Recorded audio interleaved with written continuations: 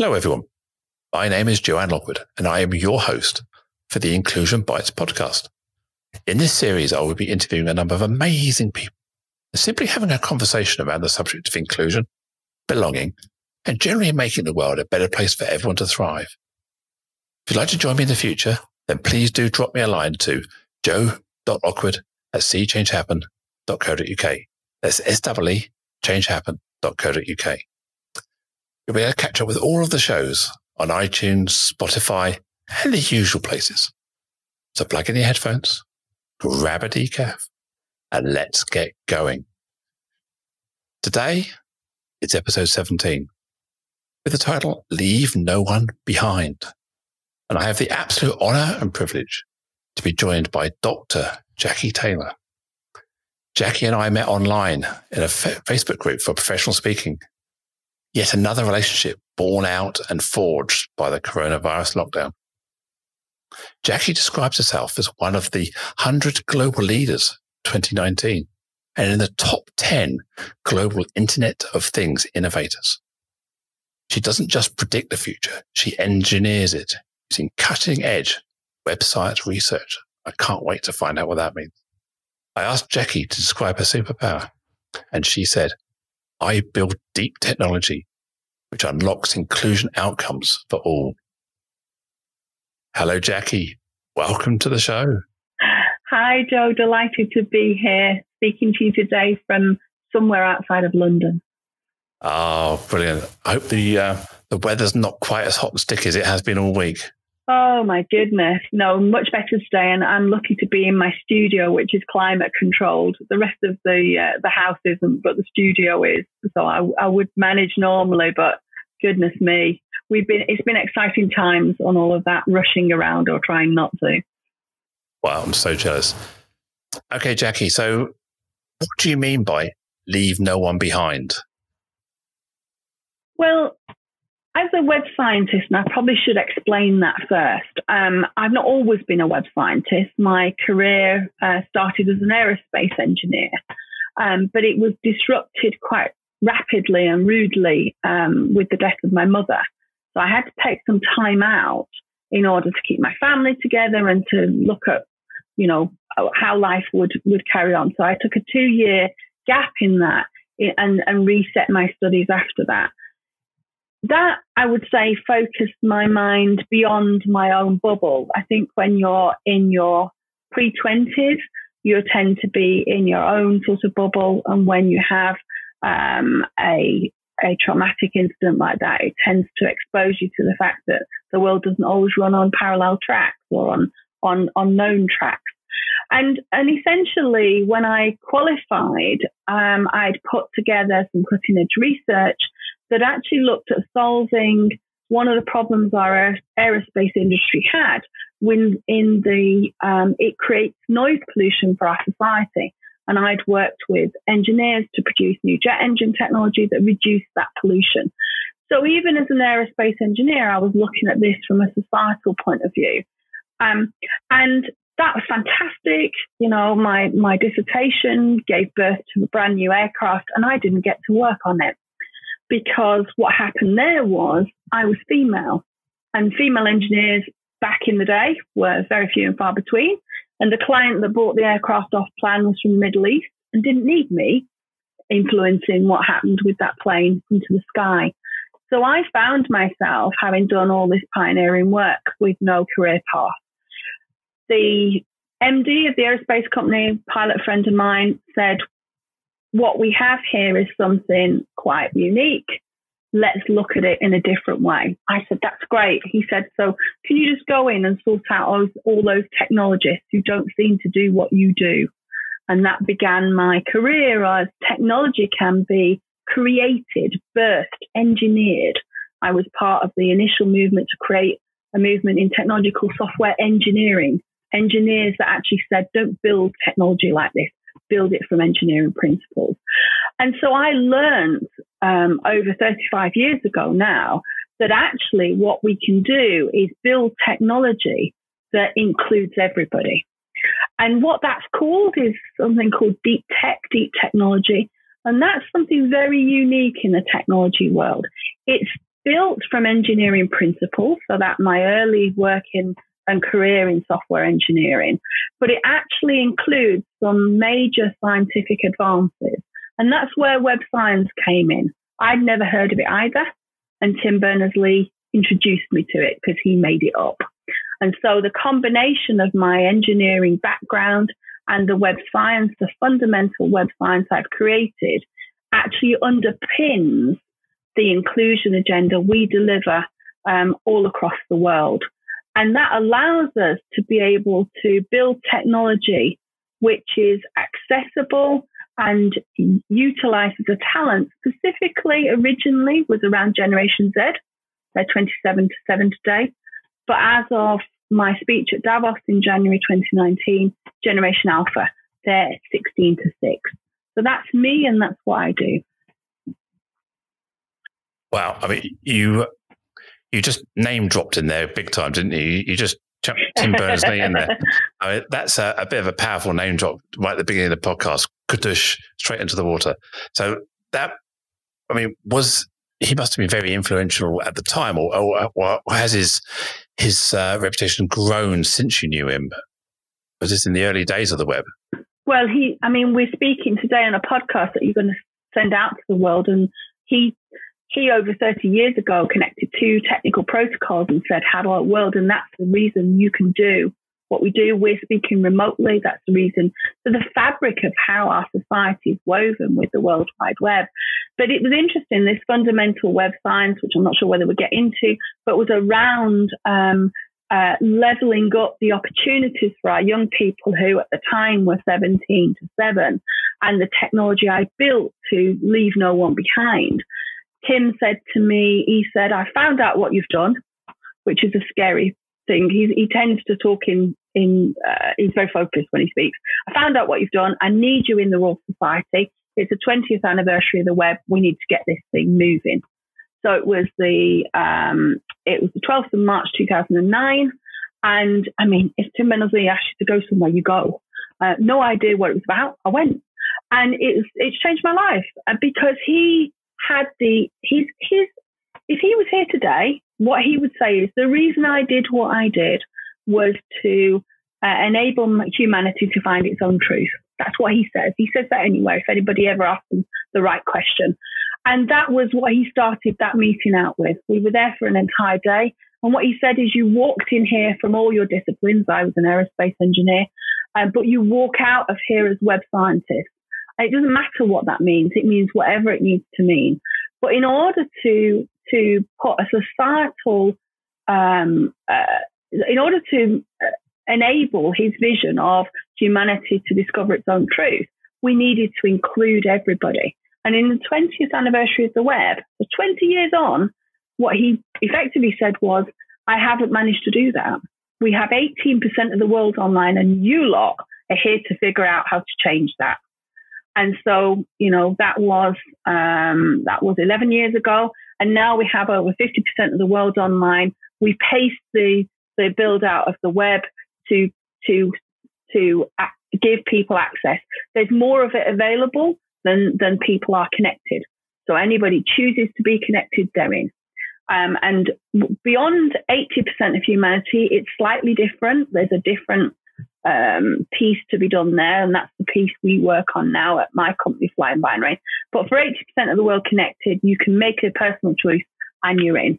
And Tim, we worked with him for 11 years, and that vision of I translated that connect humanity to its own truth to, in my view, what Flying Binary would do, my company would do, is work out how to develop the technology to make that vision true and to leave no one behind. So that's what I mean by inclusion. Wow. Yeah.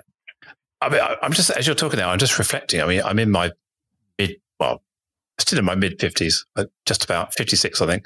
So yeah, mid-50s. And my life is inconceivably different to it would have been without the internet, without the web. And, I grew up in the early 80s, well, let's call it in the early 80s, and the web just wasn't a thing. Mobile phones, they weren't a thing. Phones, the best you had was a cordless phone in your bedroom that connects to a base station somewhere.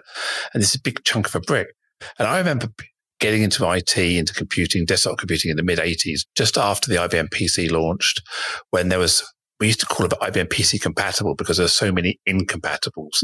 And Apple was still producing their own version of stuff, and there was no standards in the word processing units. So there was no real standard of communication between PCs.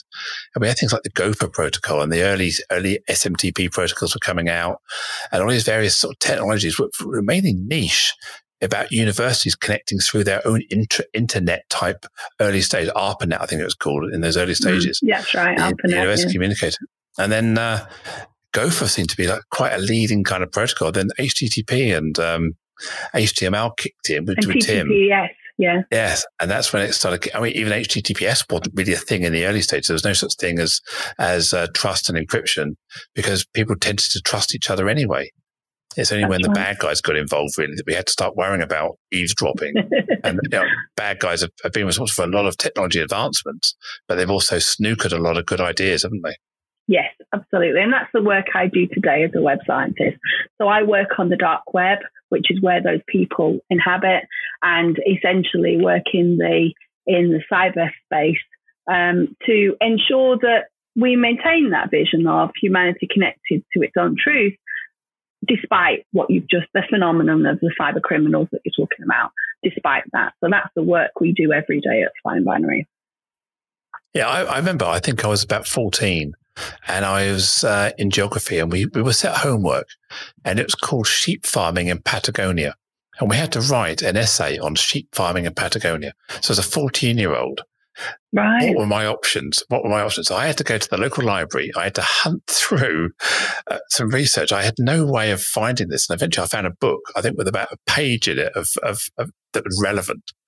And I think I got a D for it because I didn't perceive to do enough research. I spent days on this. And I think now I can whip the phone out my pocket. I can type sheep farming in Patagonia, and in fact, I will try this afterwards. And I can get articles and opinions and journals from all over the world, not just from Argentina or South America, that can give me the answers to my questions. So when we talk about accessibility of data, accessibility of information, inclusion in terms of allowing people to communicate, we couldn't have survived lockdown and coronavirus 30 years ago, or even 10 years ago, could we? No, absolutely not. And it reminds me of Gen Alpha is who we build for today. So to unlock their talent so that they can bring their talents to the world. And it reminds me of a video that a mum sent me, which is actually on YouTube if you want to go look for it, where the mum gives her little girl a magazine, a hard copy magazine. And she immediately does what any of Gen Alpha do, because they're a kinesthetic generation, is she swipes it, she touches it, and she passes it back in seconds and says, it doesn't work. Mum replaces it with an iPad, and then the child goes and does what she's looking for. And the thing about Gen Alpha is they're our first generation where they're immersed in what we've talked about. So I'm a baby boomer myself, and essentially I've done that trajectory. As I said, I was catapulted into technology against my will as an aerospace engineer, and came back to now, in that 11 years ago when I met Tim, to the industrial Internet of Things, which is what we build. That's what deep tech is. And essentially that's because we are in a situation now where we can connect to do whatever we do. It doesn't matter what generation we're from, we can. But Gen Alpha are a kinesthetic generation that assume to be immersed in this stuff. They just have no concept of the idea. It's not available if they want to know. And so I call the Gen Alpha generation the curious generation. The previous generation, Gen Z, they're our web entrepreneurs. They're 27 to 7 today. And they influence 40% of the economic spend across the world. So they have introduced us to the explore space, but Gen Alpha introduces to the curious space. So it's no coincidence that inclusion's becoming such a pervasive focus for lots of the world, because Gen Alpha know no reason why it shouldn't be. And if you don't believe me, Greta Thunberg and her climate change things, why is all this nonsense going on? What on earth are you all doing? Let's just fix this. And so they are in their kinesthetic way, they will reach those resources, which are everywhere.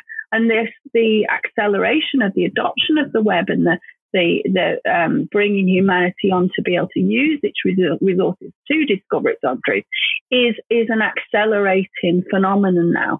So for those of us that were pre-web generation, even pre-internet generation, it's been a slow path. But for Gen Z and Gen Alpha, they know no different. So if you know anybody or you've reared somebody, as I have, who's 27 or under, you know exactly what I'm talking about. You may have nephews or nieces, neighbours' children. You know exactly what they're talking about. What we, Joanne and I, are talking about today.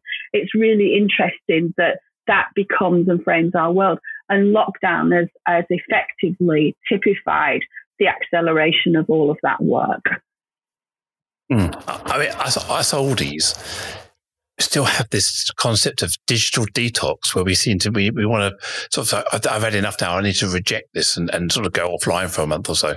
But do Gen Alphas and Gen Zs have this concept of detox because they're so immersed in the technology? Technology is their channel, their world. Can they switch off? I mean, is that good for their health? I mean, are we living this 24/7 world of connection? Is that good for our mental health? Well, it's an interesting question, that, because it's a multifaceted question, and there's a number of ways of looking at it. But to boil it down to two essential ways, as humans, the human contact, which of course has been a feature of this lockdown in terms of our lack of it or a reduction of it or our limitation of it, I think most people would say we've understood our dependency on other humans as part of lockdown, because denying us those social contacts or doing them as we are today via a video platform has very much defined things. And we've understood we miss that social contact. So there's that element of it. But the other element of it is my work on the dark web. Not everything we access online is something that is good for us. But how do we tell the difference? And the answer is you can't. And we can have a long debate about that. But, you know, the reality of it is you can't. So I, this week, have kicked off a new project, which is based on the evidence we've assembled safeguarding our young people from the cyber criminals during lockdown. We call it the Social Guardian. And that's because they call it the Social Guardian. Gen Alpha have said, I feel we need a social guardian to help us navigate when we are online, the unplug or not. I have many parents that I've worked with in lockdown where we've had this conversation. Don't wind them up by asking to unplug, find them other things to do, and they will adopt the thing that works best for them. But what we now have is a phenomenon where the online harm we suffer is actually is not transparent to us. We don't know when we're suffering. So the Social Guardian is what Gen Alpha have helped me put together during lockdown as part of that safeguarding. And we will effectively, what we are going to do is build them an app based on what we've been doing during lockdown to support their mental health, in order to create this fundamental research, which, you know, is very directed at the moment around Gen Alpha. But we are looking at that. Some of the online harm that people suffered during lockdown, Gen Alpha suffered during lockdown, has been quite destructive. So it's going to be looking in the acute mental health care, but obviously we will assemble the evidence and the means of looking at everybody's mental well-being, although we again will be focused on Gen Z and Gen Alpha and how they can navigate this world with their own options, but know when it's not safe for them. And so to be able to configure that from a personal point of view. Yeah, for sure. When I talk about inclusion, when we talk about to companies around doing inclusion surveys, demographics, when companies say, well, we find it really difficult to get people to contribute or to share, my first reaction is, well, there's a low trust environment. People won't trust their data with you if they don't understand what you're going to do with the data, what the reason, what's their why for giving you the data. So we're moving to this cyber world now where we can't trust what we see, what we hear. With deep fake technology, I mean, I'm sure you've got a lot of opinions on deep fake. We've got a lot of fake news. World leaders are speaking truth that is fake. So can we trust world leaders anymore? Can we trust that it's actually them speaking when we've got AI that can voice synthesize? It's not like the old Mission Impossible where they're cutting bits of mag tape and sticking them together to make the words good.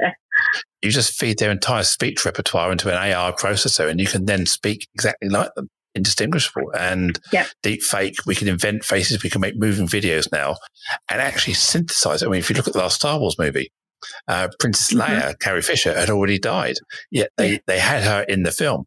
Is there a future for actors? Do we need actors anymore? Can we just synthesize our own actors and create our own AI? I mean, how do we trust what we're saying? So it's a really good set of questions, and there's no simple answer, and we need a completely other podcast to discuss that.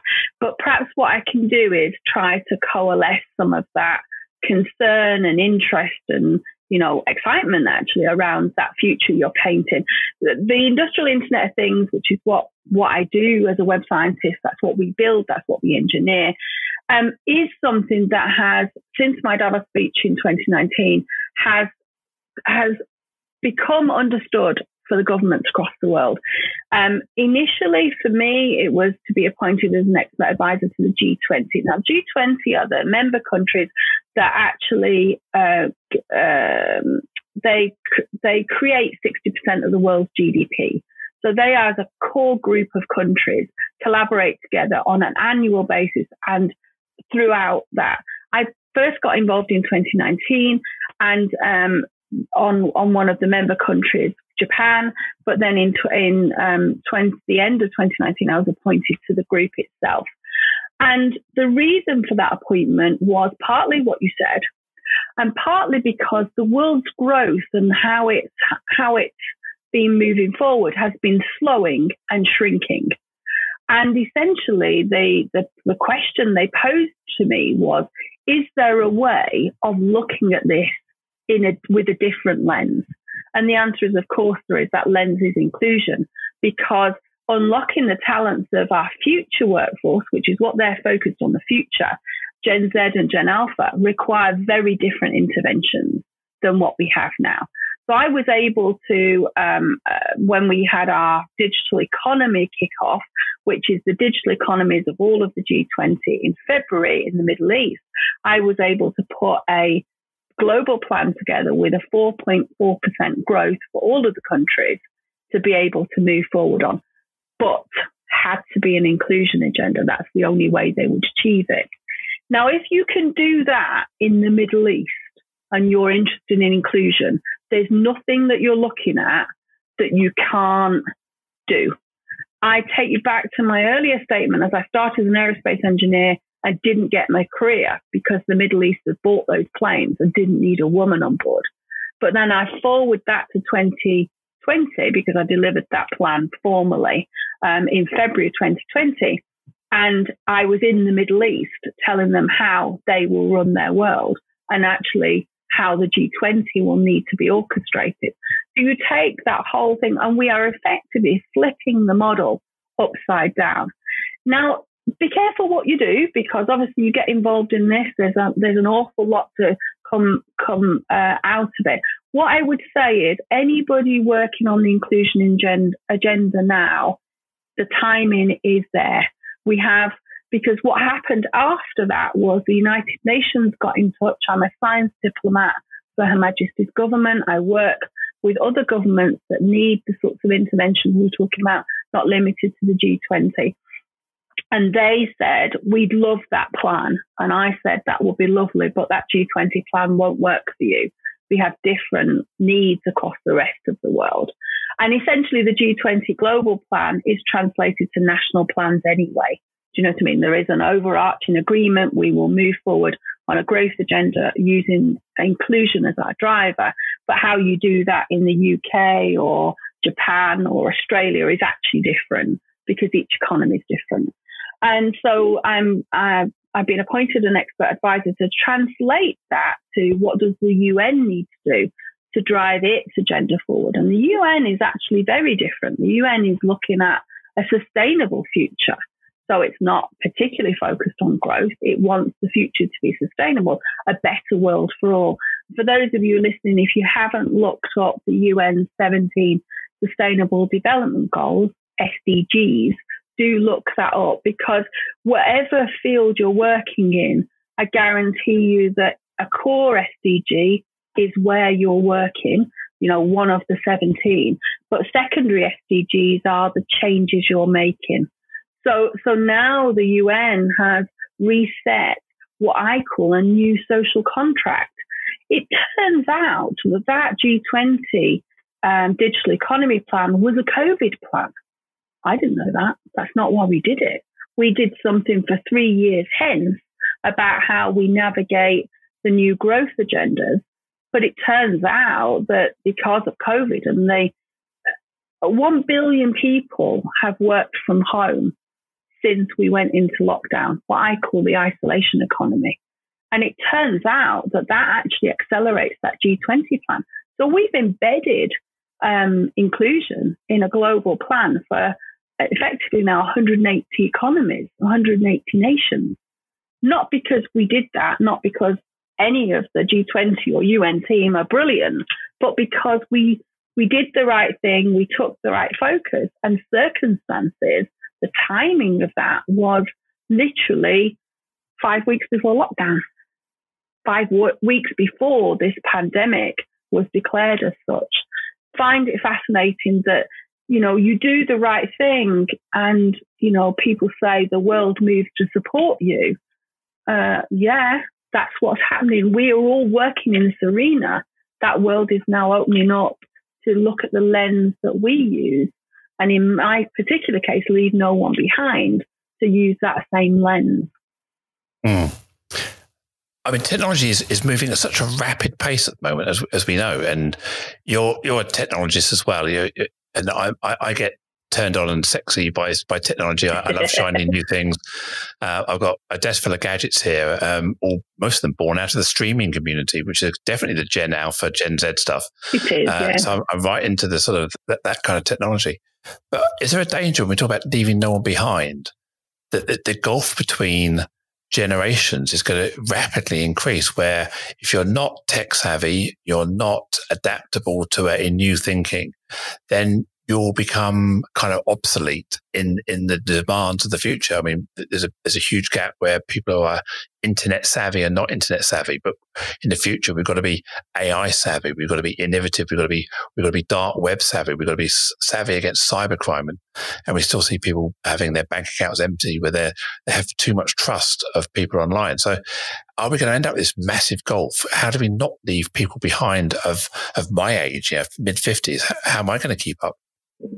Well, I think one of the things that I need to be really clear about is it's changing for everybody. Technology is my superpower. It's changing for me too. So where we are today is only a signal of how far away we are from where we need to be. And our future workforce, when I took that evidence-based G20, the original piece I'd done for Davos, I actually did for the G20 nations. 2 million young people under the age of 36.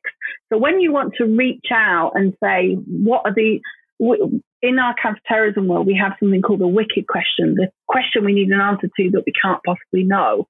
And we have technology that we call web intelligence. We can reach out to an individual, any individual on the planet, anywhere, and ask them a set of what we call wicked questions.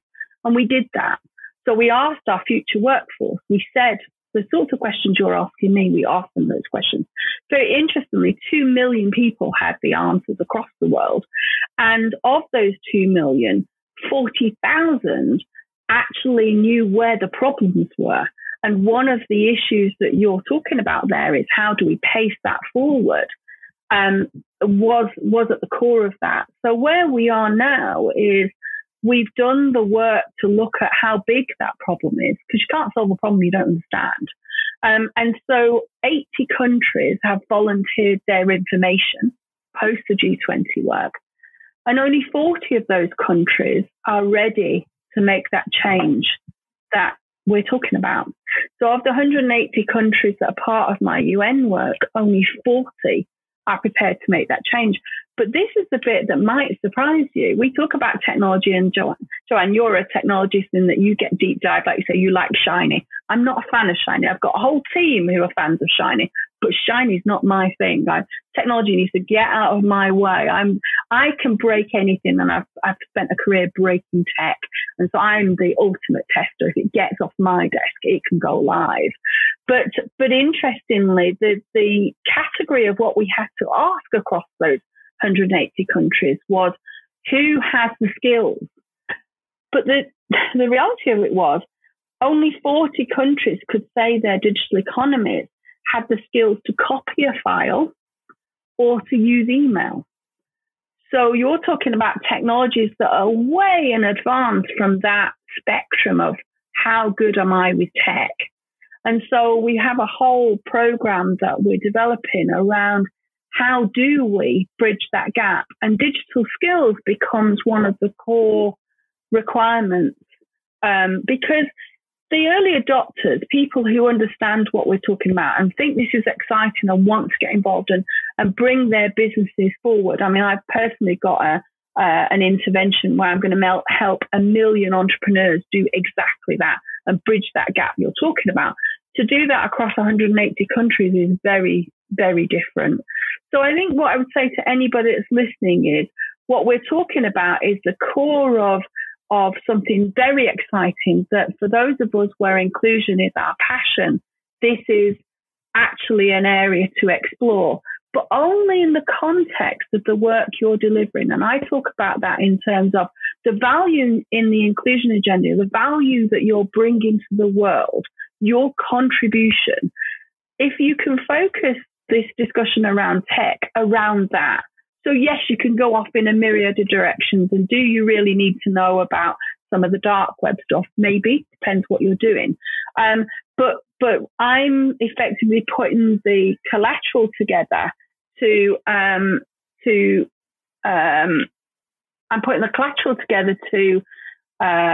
help entrepreneurs work out which bits they're missing in order to deliver their growth agenda to meet this new economy, which I call the empathy economy.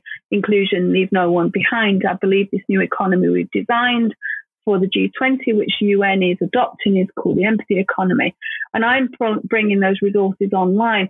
But in the interim, I've got a bunch of free resources I want to give to the community and your audience. In the meantime, if you can focus on the value you're delivering for inclusion, and you can look at the contribution you're making, if you can expand that to deliver it online and get at least 10% of what you do online, that's how you'll deliver it. That's where your customer base is. Maybe we're still doing lots of offline and one-to-ones and all of that. You can get your business and what you do for inclusion to 10% of everything you deliver. You are positioned for this new future I'm talking about. Yep. I can see that.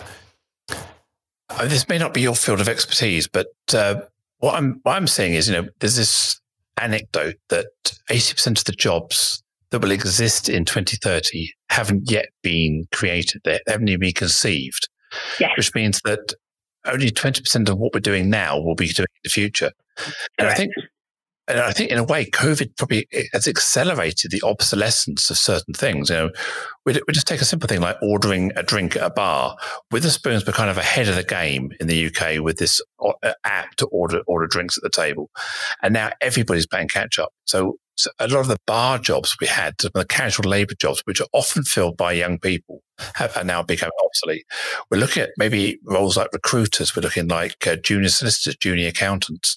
These kind of roles are being replaced through either automation, online systems, AI, or end-to-end processes that don't need human interaction. Why do we need junior solicitors doing conveyancing when half that process is effectively could be automated? So the challenge there is, if we don't have a junior solicitor, how do we get a senior solicitor? How do we go from this world where we had to build our expertise through our career to become an expert? How do we get onto that pathway? So is there a danger here where we lose all these junior entry-level roles through automation, and we lose the ability to be experts in the same way that a lot of us are losing the ability to handwrite? we never going to be writing anymore. So we're always typing stuff in. So how do we keep again, going back to the theme, leave no one behind?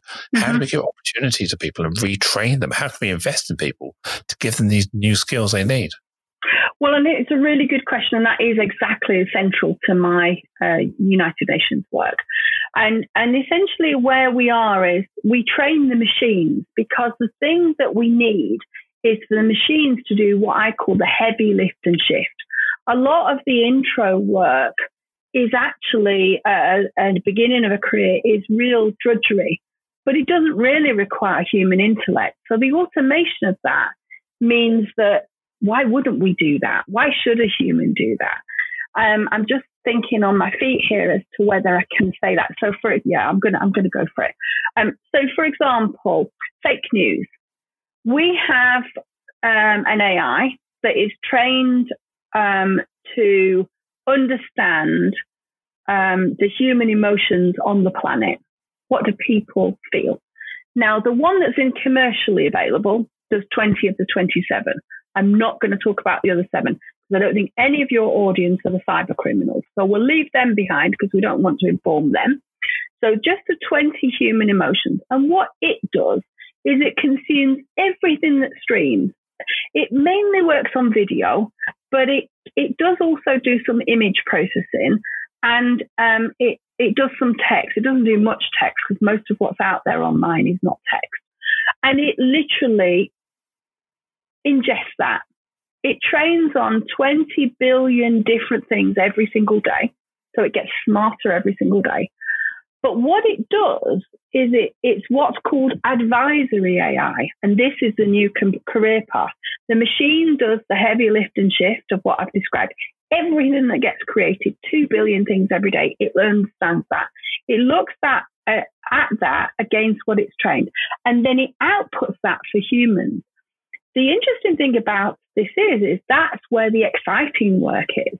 Because if I use an example of where this AI is used, if you are a local authority, you're in a local area in the UK and you've got a big event going on, you want to know where you should put your resources that are, you don't have endless resources. You want to put your resources doing the right thing. You get the AI to take all the feeds from all the cameras, not looking at who anybody is, I don't care who anybody is, but is there something emerging in part of your event space that says, get some people mobilized and over there? And so the human is saying, well, in this event, that will matter. So yes, get that squad of people over there. In this particular event, it's an unconference event, and we've asked everybody to just go to where they're more comfortable. So in this event, the human says, no, don't scramble a task force on that. So the machine's done all the heavy lifting shift. When you think about it in terms of fake news, and particularly the arena I work in safeguarding Gen Z and Gen Alpha, the criminals are exposing our young people to awful things. But then humans have to consume those awful things to know whether we should bring criminal charges. What the machine does is because it doesn't feel, it doesn't have mental health problems as a result of consuming the awful content that's out there in the world. And then it gives to the humans that decide whether this matters, the content that is already classified. And it'll classify this content as acute mental harm or through a spectrum. And so actually the people, we're able to outpace some of the criminals, for example, because people are now employed on doing the classification, looking at the classification that the AI has created and deciding whether it matters to them today, usually, because there's not a general set of things. What matters today might not matter tomorrow. But equally, if you can imagine that task force of people that are taking the output from that advisory AI, if we have an inclusive group of people, then all of our human skills and talents that decide whether it matters, not just people that have been trained through a linear career path, but people who are a bit more unusual, like Joanne and myself and any of you listening, we could be part of that. Because we could say, well, to you that might matter, but to us it doesn't. So we start to be able to look at a lens on the world that is including all of us and putting it contextually. So in this context, this is what inclusion means. which is not the same as the context we looked at yesterday. So that's why we say most of the jobs that we're going to do, that we're doing now, are no longer needed, because that advisory role for technology and robotics, and because robotics is my area, being an aerospace engineer, that's where the machines will do the heavy lift and shift, the boring stuff, because they don't go on sick, they don't go to holiday, and providing they're in air-cooled conditions, they don't get too hot like we have today. But then we as humans can bring a hybrid group of inclusive teams to take that advisory from the machine and decide how we configure our world. So could we actually say that as we want to evolve our world, then we've got 3 steps to do it. And for now, we can understand this in this context. But as we learn more about what works, we can expand that. And what I say is it's the human at the center of the industrial Internet of Things is what delivers the new career path where we leave no one behind. And people often say, well, does that mean that we'll all work 5 days a week? Quite frankly, I don't really care how often we work. We should choose those things. As we start to understand the things that unlock the world that we want to create, then we will navigate those journeys. But I would say those linear career paths, which for us on an inclusion agenda, particularly me as a female engineer, stopped my career in its tracks. Now, I found another way in as one of the top 10 Internet of Things innovators. I'm an aerospace engineer. So I came back in because IoT is an engineering job. But many people would have lost that engineering career and never found a way back. So there is an endemic problem with the way our linear career paths are that don't really allow us to flex our talents. But Gen Alpha and Gen Z will just not tolerate that. They're like, well, that's a barrier I don't recognize, and that's a door that's closed. Well, I'll dig a tunnel.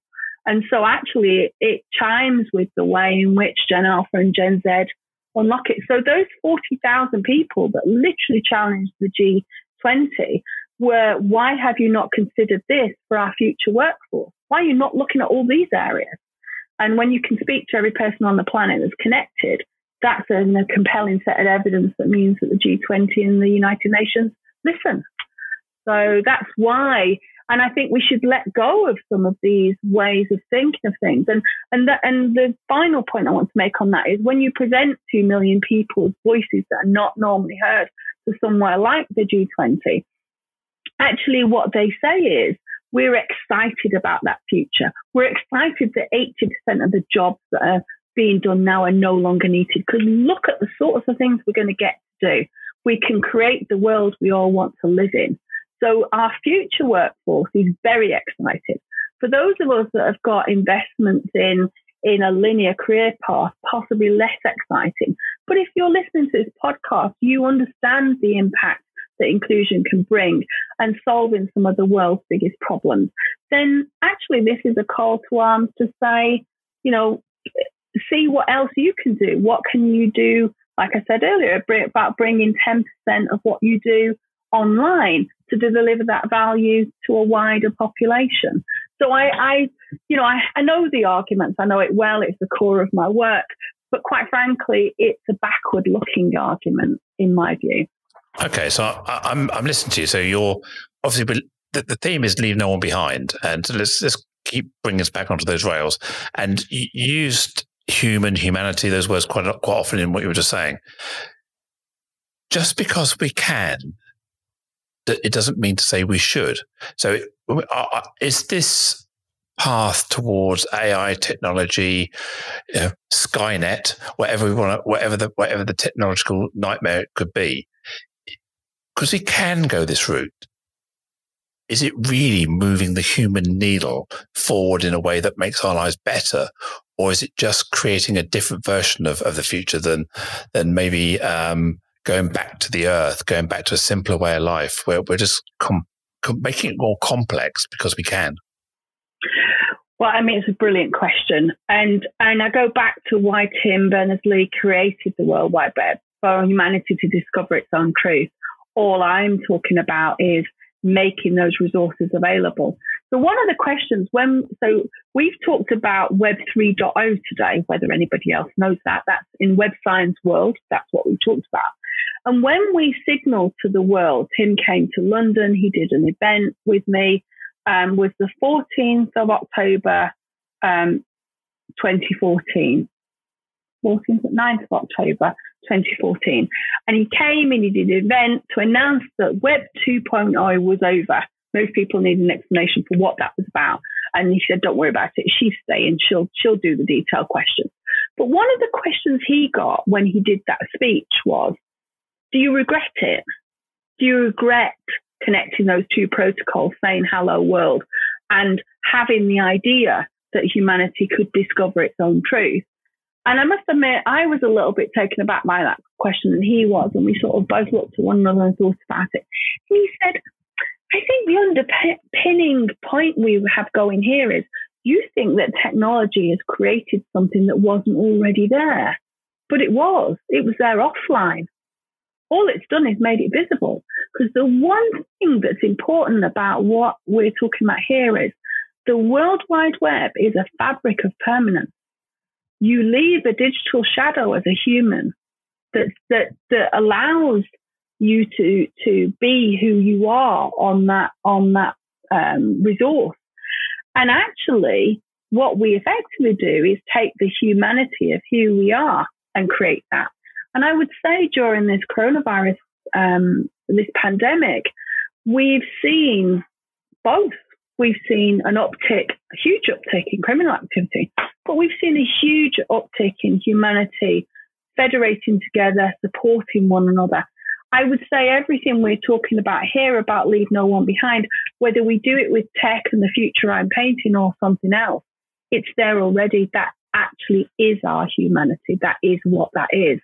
And I'm of the school, call me Pollyanna, I'm of the school that, I have the evidence that says this is right as well, but I'm of the school that says the majority of the world is looking not just to further its own future, but has a social good or a philanthropy about that.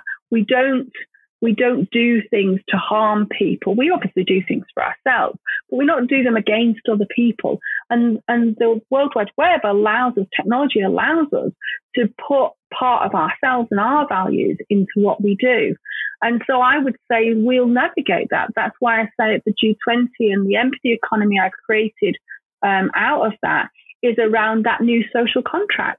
We are renegotiating the social contract at a global level, which before the web we had no mechanism for. But because of the pandemic accelerating that future, we are now renegotiating that across the world. I'm personally only involved with 180 countries, but it's happening everywhere. I was watching a program on television last night, and it was about a group called, I think they're called the Banderhof. They're a global community based in lots of different countries where they effectively cut themselves off for technology. They have a religious core to their beliefs and why they can stay together, but they fundamentally are de-technologists. They have no technology. They may drive tractors and cars and have some. They're not completely isolationary. They do have telephones, but they don't have PCs, computers, iPads, or television. So all those things. And I was just watching it thinking, what a simple way of life they have. And but they do have some polarized gender views. I mean, traditionally, the women will get involved in cooking, cleaning, preparing, traditional kind of female roles. And the women there say, well, this is fine. This is what we like doing. Okay, they've been socialized into thinking that's what they should be doing. And the dressing and the clothing they wear is very gender polarized. And they're quite comfortable. They have a central bank account. They all produce for the commune, for the group. Nobody earns money. Nobody has any possessions, not even the clothes they wear. They want a pair of shoes. They put in a requisition, and a pair of shoes arrives the next day. It's the ultimate online, in-person internet delivery, but without the internet. Yeah. And it struck me that if we could get to a society where we were allowed to live without having to worry about producing, or we were producing for ourselves in a self-sustainable way in a community, would that simple life be amazing? And does this advancing technology get us nearer to that Star Trek utopia of a currency-free world where everything is free and we all have equity and we're all able to succeed together? Or is it going to create more inequity by creating some who can and some who can't? Well, I think, again, another good question. And it'll be what we choose it to be. We associate with our own communities online. I mean, we are a community here discussing this today. And I think one of the things that gets me up out of bed in the morning is knowing that Gen Z and Gen Alpha have that ethos around who they are. The G20 taking account of inclusion for this was because 40% of the world's GDP is influenced by them. So that change is already being made. And if you as an economy need to decide what you're going to do next, you have to take account of the humans are making their choices. And I would sort of argue whether you're doing it with technology the way we've discussed most of this podcast or doing it the way you've described, John, then that's fine. That's actually the right thing, because that's what this is about, making our choices. It's not about for me, it's not anything to do with a homogenized version. This is a heterogeneous way of saying, back to Tim's, humanity find its own truth and therefore choosing its own way, choosing the world they want to live in. That's a heterogeneous piece where we all bring our own talents and needs, and we navigate it. And that's really what I mean by that social contract. And it's different for us all. And for me, that is an inclusive world. If that community serves itself, doing for what it's doing, I mean, it makes its own choices and it creates no harm, and it's likely reducing the resources the world needs because it's federating things the way you described it, then actually it'll be more sustainable. It'll be kinder to the planet. It's certainly kinder to the community that choose to live that way. And really, there should not be a one model. There's a multiple set of models, but it's around how do we coexist? How do we collaborate? Say that community got into some sort of trouble and needed help. I would hope then it could connect. It had means of connecting to a community elsewhere or the society at large to get that assistance. But the idea that they can live like that alongside the rest of us doing it differently, brilliant. Isn't that what we're after? There will be some elements of technology, like pressing the emergency button, where perhaps they will need to navigate by the world we've discussed. But if they can, coexist in that way with all the other things we've talked about, ideally, that's what as a human condition we're looking for. We're looking for our place in the world. Social construct, we understand social constructs. We made stuff up. We could change it. Everything's kind of a social contract. We invented this. But Gen Alpha, Gen Z, millennials, baby boomers, these are social constructs of generation that are probably Western focused, probably Northern Europe or Northern American focused. Does the concept of a Gen Alpha exist in Africa? Does it exist in Beirut? Where after all this trouble, do we have these same constructs of generation across societies? And are we in danger of accelerating the growth of the haves and leaving the have-nots, or leaving the parts of the world that were underdeveloped? How do we accelerate them and not leave them behind? And that's really the core of why I accepted the expert advisor role to the UN, because if I'm to leave no one behind, that is the question that has to be answered. But it's equally the reason why the G20 plan could not be fitted to the UN, because the world is different. Now, I'm something called the world's first smart city czar, introducing something completely different into this. But what I do is, and what I did before this G20 UN work, was actually as a science diplomat on behalf of the UK, sit down with governments about looking at the way they were navigating their path. And essentially, what the biggest piece of work I did was in China. So I was in China for 2.5 years, working with the Beijing government, who has its own view of the way their world they want, as we will all know. But interestingly, even in China, of the 600 cities that there are, and there are more than 600, but there were 600 that they needed to change. Every single one of those was different.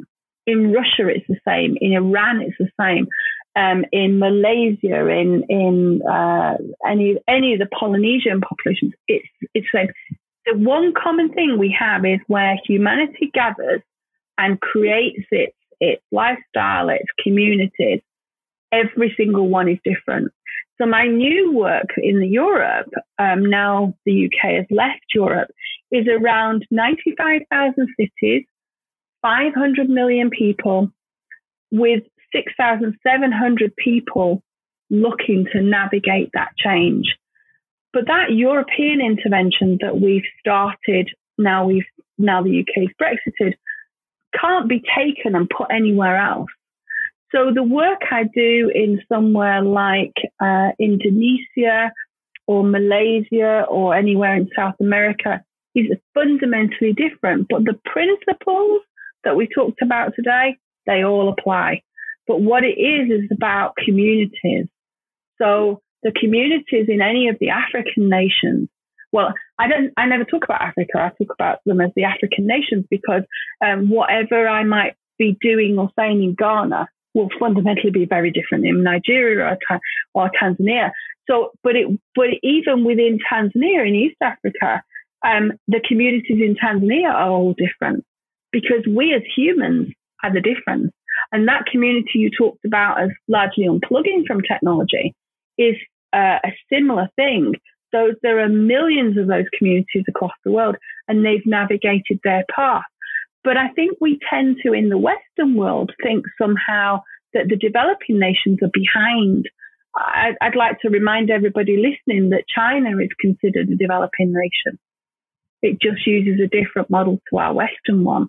And Japan, where I do an awful lot of work, is a Western nation that has many similarities. You know, it has a Western philosophy, but it has many similarities to somewhere like China or elsewhere like Australia. So I think we see that the work I do, I see the world as a connected or disconnected community. And I very much work with in the UK, 13% of our population is disconnected in the way we've talked about. By challenge or by choice. And it's important to me that whatever we do from in-flight binary for the connected community, we must work out what the models and the resources and the intervention we can support is for those communities that choose by choice or challenge not to be connected. And the fascinating thing for me is to see this work go from what was the original 8 countries, the G8, through to now the G180, and see how many more options we have. Now there's 180 countries instead of the original 8. And quite frankly, I learn more from the African nations than I believe I ever teach, or I ever, whatever I put there, they teach me 1,000-fold more. So I think that, interestingly, if we treat it as a globalized society, but we look at it as a context of communities, that's where we start to navigate it differently. For sure. Yes, it's fascinating, isn't it? As you're talking now, I'm thinking the future. We've talked about the kind of current. We talked about the near future. You talked to me about Gen Alpha, Gen Z, and how we've got these defining characteristics of these generations and how they're motivated. So we can't be far away from Gen Beta, can we? So what do you think is going to be the defining moment for Gen Beta? What are they going to be bringing in? What are their expectations going to be? Well, I mean, obviously, I get my crystal ball out, polish it down, and I've got evidence around that. But I can give you a real life illustration and an actual story around that, which I think encapsulates the answer to that. So Gen Z are the children of the millennials. So that's who they are. And largely, they are the ones that are now influencing 40% of the economic spend. So one thing we know that Gen Beta will do will accelerate that. They largely will be the cohort using the 80-20 rule. They'll be where the direction of spend and influence is, for definite. During lockdown, I've done a lot of work supporting the safeguarding of our children. Criminals were very prepared for the pandemic and the move online. That's where they work. So one of the things they've done, they have accessed our children. And so a lot of my work has been around that. And one of the, so I work with networks of people and do this work that way. I'm sort of struggling a little bit because there's stuff I can't say because obviously I don't know who's going to listen to this. But I think that one of the network groups who reached out in a bit of a flat panic around something that happened with something they'd organised online was around end of year like get-togethers as some of Gen Alpha were transitioning from primary school to secondary school in the UK. They were effectively, it's a rite of passage in the Western world and in the UK. And so normally they would have a get together as a cohort. And that had been infiltrated by criminals. So I worked with this community, and one of the mums said to me, she's a millennial and she's raising Gen Alpha. And she said to me, I sort of need some support. I know what you're going to say. I'm like, okay, Sam, tell me. She said, well, we got downstairs this morning to find all three of them. She's got triplets. All three of them sat there, dressed, breakfasted. There were 2 pads, two pens on the table. And my husband and I came down. They weren't late or anything. It was still morning. And we're told, sit down. You've had how many months now? How many months have you had to navigate this new world? And how well have you done? Not well. And so sit down. You can have coffee later. This is important. And they were given 2 pads, 2 pens, and told to take notes. And within the day, that household was reorganized to the way Gen Alpha needed to be. And so if Gen Alpha, who are children of the millennials, can literally just reorganize an entire household. And Sam was right. She knew what I was going to say. I said, you didn't stop them, did you? You didn't argue, did you? And she said, no, because actually they had a point. And if they had a plan, or they were going to help us put a plan to make our family function together in this unusual situation, we needed to listen. And so those triplets, and they're 6. I perhaps didn't say that. So they're 6, and they have reorganized that household. And it turns out their teacher is a friend of Sam's. And so Sam told the teacher to say, I'm not quite sure what is going to happen, but quite frankly, this has happened to me. And the teacher, who is an amazing teacher, said, I'm going to get them to support the class. So she got the whole class looking at the next year that they were moving into as part of their transition about what would you change about what this school's doing. You know, we've had how many years putting this school system together, and what's wrong with it? And I think that's what it's at. So what will Gen Beta do? They will amplify that. It will be, beyond that, because they are the children of Generation Z. And Gen Z started this whole thing off because they literally are biologically, as a generation, different. And I talk about these cohorts, which are not Western cohorts, they're global cohorts from a web science point of view. So we are already preparing the technology for Gen Beta, because I'm lucky enough to have great nieces and nephews that are already telling me what they need.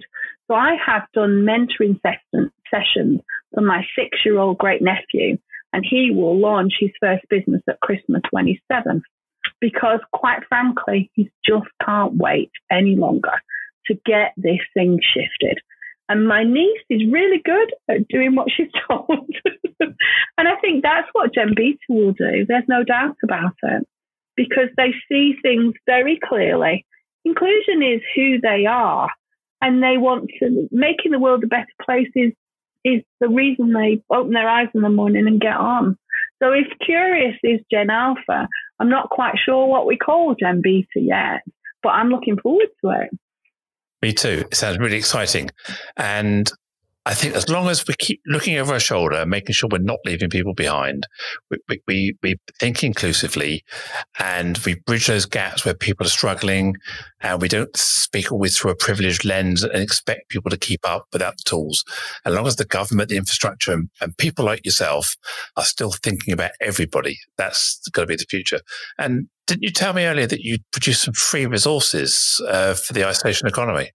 Yeah, so as we came out of the isolation economy, a lot of what I've talked about today is the mechanism we use to unlock it. But I realised that actually all of this sounds marvellous, but people need to do something now. So I've created what I call the empathy economy, because that's what I believe I've talked about to you today. And I've created some free resources before I launched my initiative to support 1 million entrepreneurs to move wholly into this empathy economy online. I've produced some free resources. I've also produced some resources with the help of the mums that I've been safeguarding Gen Alpha with around the Zoom platform, which is something we call a cyber safe resource, which is the way I've packaged what I've learned from safeguarding our children, and I'm packaging it out as how to be cyber safe in our new post-isolation economy. And I've got all of those resources, and I want to make sure that you can connect with me, B, you can actually have these resources as they're created, and C, you can have some of the resources we've already got, all for free, because at the end of the day, we're talking about creating a ripple around the idea we're all delivering value from an inclusion perspective to create the world that we all want to live in.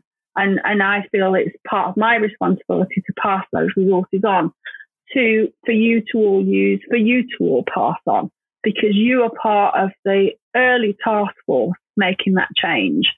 And I feel privileged to be able to do this podcast. I love the work that Joanne does. Obviously, a delight to have met her and dialogued on all of this. But the reality of it is we are at the very front end of a change that is a global change. It's hugely exciting. So I feel it's my responsibility to pass those resources on and give you the means to get going. And obviously, I'll make sure that means that you get updates with anything else that I create, because it's going to be down to all of us. This is a very big change I'm talking about. So it's not just me and the people I know. You are all part of that change as well. Huge. Okay, exciting.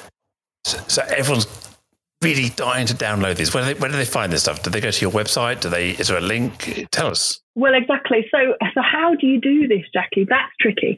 So what I thought was I've created something out of the safeguard, because it's like the tip of the iceberg. If I give you the start point, then you navigate it the way you want to navigate it.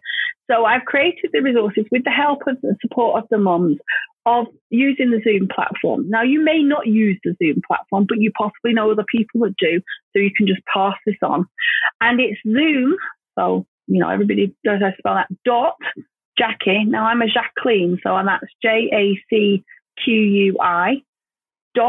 .online, because that's what we've talked about today. Zoom.Jacqui, JACQUI .online. And if you go there, that gives you access to the cyber safe resource so that you can make any Zoom interactions you have cyber safe, and do give that away to anybody in your community or anybody you know that uses it. And then that gets you into my world, because of course I have a chance to do that without the cyber criminals knowing that we've done it. And then you'll get access to the other resources that will give you access to the rest of it, because it's how I create the entry point.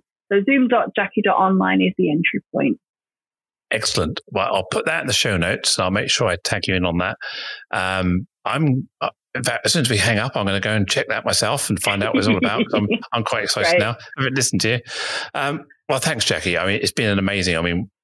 We could carry on talking for another hour or so, and I'm sure we're down this rabbit hole. We could branch off to so many different topics, and still only touch the tip of the iceberg, as we're saying. And it is an amazing talk we've had this morning, and I'm really excited that I'm sure the listeners are also being mesmerized by listening to you, and they'll have loads of questions. So can they get in touch with you on LinkedIn, or can they connect with you that way? Yeah, so using the zoom.jacqui.online, it'll give access to those and you'll be able to connect with me. And my wider work is shared on LinkedIn. The link is there. I do have an Empathy Economy Facebook group where we can have safe conversations about some of the specifics, probably even more detail than we talked today, because there are many pitfalls around all of this and we individually have our own perspective. So that's a safe space. And then I have, again, the zoom.jacqui.online. I have a page on Facebook, which is called the Cyber Safe Entrepreneurs, where I will put information out there that I don't mind the criminals seeing, because it's always good to tell them we're onto them about how you can become cyber safe of the new things. So, for example, yesterday I talked about the origins of all of this work, because yesterday was the anniversary since 1939 of when the pre-resources, before we had the National Cyber Security Centre in the UK, of the people that moved into a place called Bletchley Park. If you never visited, you should. And because it's one of the amazing places. And it was the anniversary yesterday of the move into Bletchley Park. And Bletchley Park is where some of these resources are too. So all of that, the Cyber Safe page, if you check the Cyber Safe Entrepreneurs page, which as I say is part of the Zoom download, check that out. You'll see all the good stuff. And then the little insider Bletchley tip, as we call it, about how to get code breakers lunch, because the code breakers are the ones that effectively allowed us to win a war such that our democracy is able to have this conversation today. And the bit I didn't put on there, but I'll tell you all, is code breakers lunch is officially sausage and mash, because that's what the code breakers ate in order to help to crack the Enigma code. If you've got onion gravy with that, that would be even better. So sausages, you mashed, have gravy with it. You have to have carrots with it, and you go to Hut 4. If you go to Hut 4 to eat that in Bletchley Park, that's the place that Alan Turing and the team sat down to eat their lunch, and you can go sit where they sat and eat sausage and mash. Fantastic. That sounds like a real treat. So just to remind people, it's zoom.jacqui.online, and that's JACQUI, is it? That's right. It's JACQUI.online. Wow. Thank you. Once again, amazing. And also to the listeners, thank you for tuning in. Thank you for listening. Your support is very appreciated.